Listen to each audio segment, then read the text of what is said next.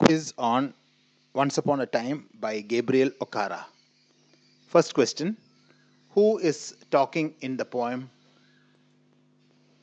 A father, Gabriel Okara, a mother, a child. Answer is a father. Next question: who is the person addressing? The speaker's daughter, a father, the poet, the speaker's son. Answer is the speaker's son. Next question: where is Gabriel Okara from? England, Nigeria, Vietnam, Kenya. Answer: Nigeria. Next question: once upon a time has connotations of what? Childhood, fairy tales and innocence, nostalgia. All are correct. All are correct. Next question: what does good riddance mean? A feeling of relief when someone leaves. You have enjoyed speaking with someone. A feeling of gratitude. A synonym of goodbye. A feeling of relief when someone leaves.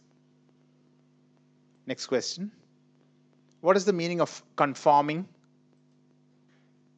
Doing whatever you like, to act in line with the rules and expectations of the society, to act differently to other people, to hide your emotions. Answer: to act in line with the rules and expectations of the society.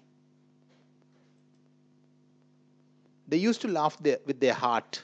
What technique is used here? Personification, onomatopoeia, metaphor, simile. Answer: metaphor.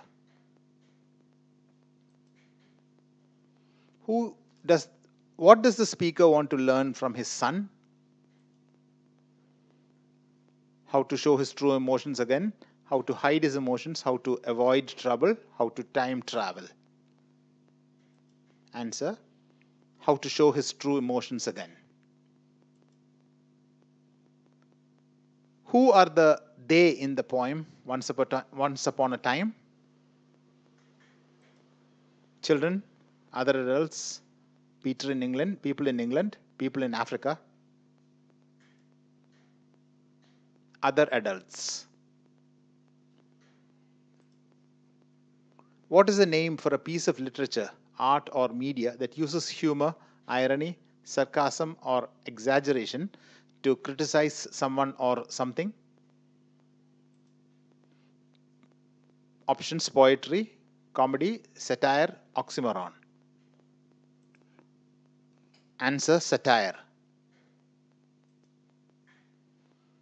Next question: how does people laugh once upon a time? Without hearts, with hearts. Answer: with hearts.